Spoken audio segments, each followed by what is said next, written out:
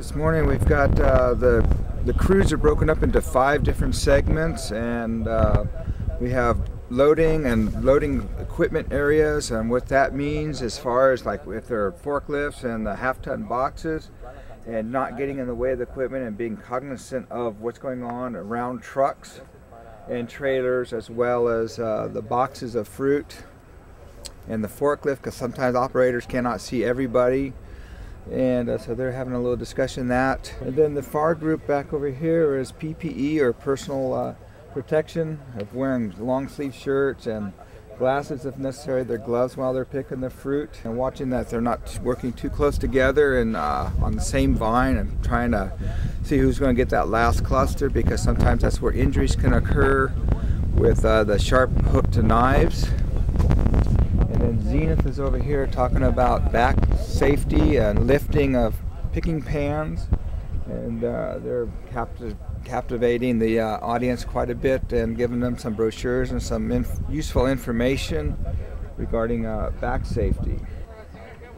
And the fourth group on my right is doing first aid and what all the elements of first aid are. If they see somebody not doing too well, maybe flush in color, sweating profusely, or things like that in the field, maybe working too hard, that perhaps they're going to encourage them to take a break, get some more water and things like that. So again, they're just having a general conversation on how to identify those symptoms, as well as treat for cuts, make sure that we know about an injury that happens in the field and what may have to go from there.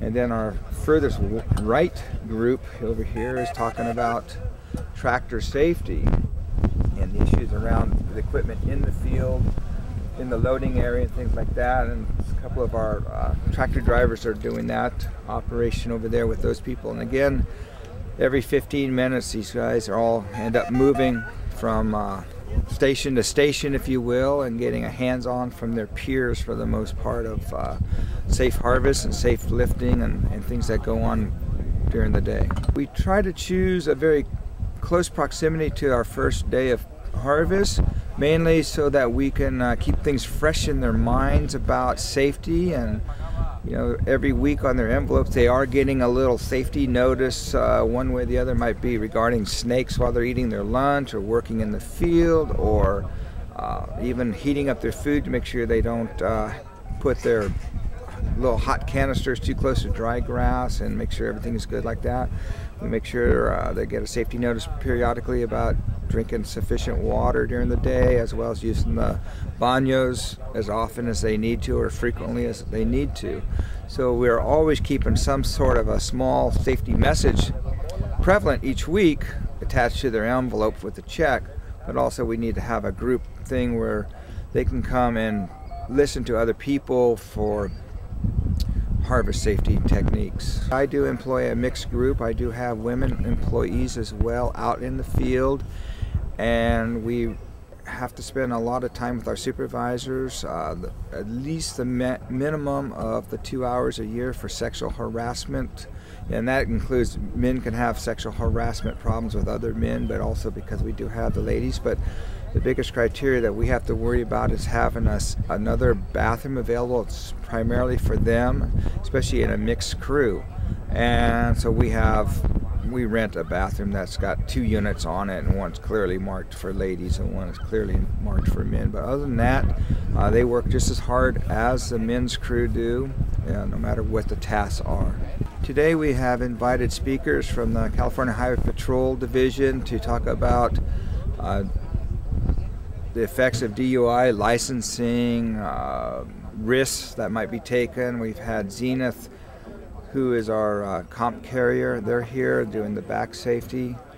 We have Pan America representing insurance in general, and some of the things that go on in the insurance world as far as workman's comp again, as well as we've had Jose come from the Napa County Ag Commissioner's office to talk about general pesticide safety, symptoms to look for if a person might be exposed to a pesticide in the field, and reporting. Jose also today did something a little bit different. He passed around little business-sized cards, and they had pictures of the European grapevine moth. They had pictures of identification pictures of the glassy-winged sharpshooter, which is still in our forefront, but we have not seen any here in the Napa Valley vineyards.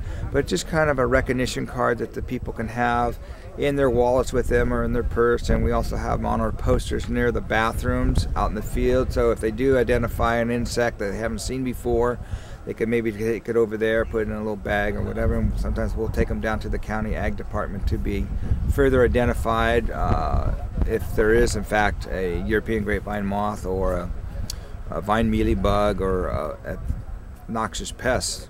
Every year there's a mix of employees. We have seasoned veteran employees and we have employees that have been maybe for a couple of seasons, and we always have a fair amount of new employees that come to the company through the growing season, and we encourage them to stay for harvest.